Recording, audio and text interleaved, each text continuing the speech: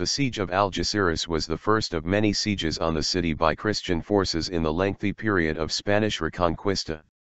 The siege, ordered by King Alfonso X of Castile, also known as El Sabio, was a fruitless military campaign initiated by the Kingdom of Castile with the objective of removing the Moroccans from Algeciras. The siege on Algeciras, then known to the Muslims as Al-Jazira Al-Khadra, was strategically important because Algeciras had been at the time the main fortress and landing place for African reinforcement troops in the Iberian Peninsula. Castile, which had a powerful armada of ships anchored in the Bay of Gibraltar to blockade such reinforcement, had a few days previously to the siege, seen that fleet obliterated by the Muslim admiral, Abu Yusuf Yaqub at the Naval Battle of Algeciras. Since the middle of the 13th century, the Marinid dynasty was emerging as a new power in Morocco, ruled by Abu Yusuf Yaqub ibn Abd al-Haqt. The Marinids had established contact with the Muslims of Al-Andalus and offered soldiers to the King Muhammad II de Granada in his bitter struggle against the Reconquista of the Christian kingdoms to the north. On April 12, 1275, a massive Moroccan army disembarked in Algeciras and commenced marching towards the cities of Seville, Jaén, and Córdoba. From Castile, Ferdinand de la Cerda, who circumstantially governed the kingdom in the absence of his father, Alfonso X, found himself being interviewed by the Pope in Bercaire, could do no more than contain the invasions. Nuno González de Lara, who controlled the frontier of Córdoba, left from the city and gave battle against the Moroccans, dying in the action, but also forced the Muslims to withdraw from their advance. Due to the constantly threatened nature of the Castilian borderlands, the Infante Fernando left Burgos in August to gather an army but became deathly ill and died a little while later at Ciudad Real. His brother, the Infante Sancho, who would later become Sancho IV, eventually marched to Córdoba to finally counter the Marinid threat. After strengthening their positions in the area, Sancho marched to Seville from where he planned to command future operations and troop movements in the campaign. The other son of the king, also named Sancho, the Archbishop of Toledo, went to join the fight in Jaén, but not wanting to wait for Lope Díaz de Haro, Lord of Biscay, died in combat shortly thereafter. His body was beheaded and his right hand cut off.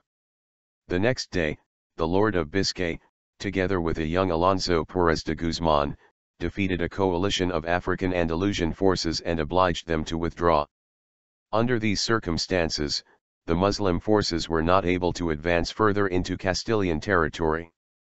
In 1276, they signed a 2-year truce with the Kingdom of Castile. Nevertheless, the Marinids under Yusuf did not return to Africa and maintained control in force of Algeciras and Tarifa, having a large troop presence in both cities. In the meantime, the Castilians busied themselves with issues of succession to the crown. Alfonso X decided to pass the privilege on to his son Sancho, even though he was under considerable pressure from the nobility and from his wife, Violante, that he pass the crown on to the children of the dead heir, Fernando. The siege. It was under the set of compromising circumstances that Alfonso X decided to lay siege to the city of Algeciras, understanding that while the city remained under Moroccan control, it continually posed the threat of a new invasion of the Kingdom of Castile. Al-Jazira Al-Khadra, the name the Muslims had given to Algeciras, had been the first city founded by the Muslim conquerors when they first landed on the Iberian Peninsula in the year 711. The contemporary city stretched to the north of the Rio de la Mille and possessed a complex defensive system of walls and entrances, probably being designed by the Almohads who had improved upon the original fortifications in the 8th century. The Castilian king sent another one of his sons in March of 1278, Infante Pedro de Castillo y Aragon, to rally his troops in Seville along with Sancho. As soon as the armies were joined, they marched for Algeciras. The vanguard of the column was commanded by Alfonso Fernández de Castillo, illegitimate son of Alfonso X. On August 5, 1278, the Castilian troops arrived at the outskirts of Algeciras. The army that besieged the city consisted of about 30,000 men as indicated by the chronicles of the time. A fleet of 24 ships and 80 galleys was also in place in Bay of Gibraltar in order to prevent the supply of the city from the nearby Gibraltar. That same fleet was completely annihilated in the Naval Battle of Algeciras. The fleet was commanded by Pedro Martinez de Fe and was accompanied by other important figures of the king's court, including Gonzalo Morante y Guilan de Sassanaki. The flotilla was also made up of a majority of the members of the Order of Santa Maria de España, a military religious order which concentrated in naval warfare and which was later integrated into the Order of Santiago. The ground forces meanwhile completely surrounded the city, digging trenches and using various types of contemporary siege weapons on the battlements and gates of the city, concentrating on perceived weak points.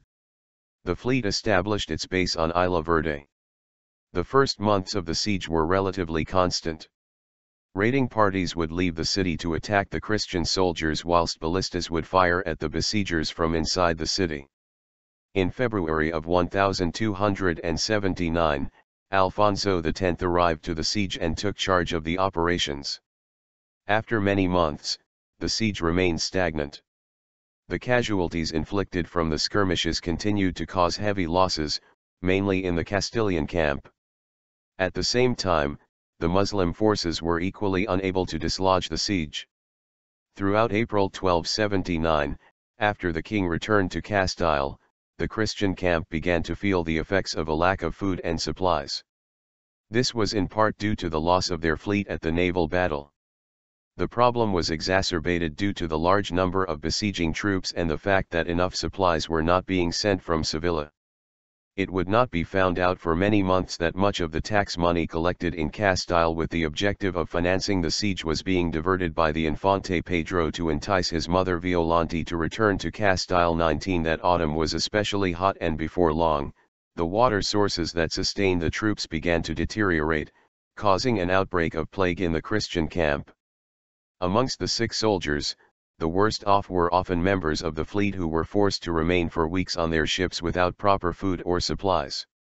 By July 1279, many of the troops from the ships abandoned the fleet and joined their counterparts on the ground in the hopes of better care.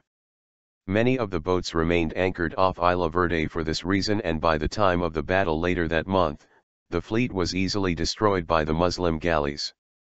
Arrival of the Muslim fleet. Throughout the blockade, Algeciras was able to maintain communication with Gibraltar by means of messenger pigeon, informing them of the awful conditions endured by the besiegers. After hearing news of this, the Moroccan king gathered 14 galleys in Tangier to send them to Algeciras. In June, Abu Yusuf Yaqub had intended to cross with his fleet onto the Iberian Peninsula, but insurrections in Nefis forced him to change his plans. On July 19, the Muslim galleys were prepared and launched under the command of the king's son, Abu Yaqub Yusuf and Nasr. By nightfall they had reached the outskirts of the Bay of Gibraltar, and on July 20 the Muslim fleet attacked the now almost empty Castilian ships anchored at Isla Verde. The Castilian fleet was quickly defeated and their boats captured. All prisoners were decapitated except the officers who were taken hostage. For the second time in as many years, the entire Castilian fleet was lost.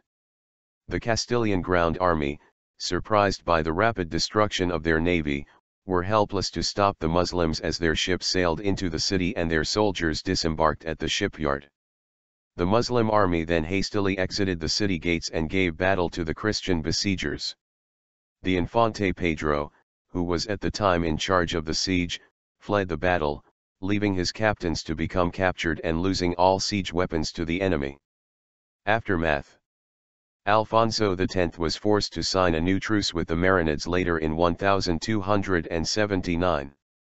After the battle, the King of Morocco built the Villa Nueva de Algeciras in the places where the siege works once stood so that future besiegers would not be able to use the same advantageous positions again.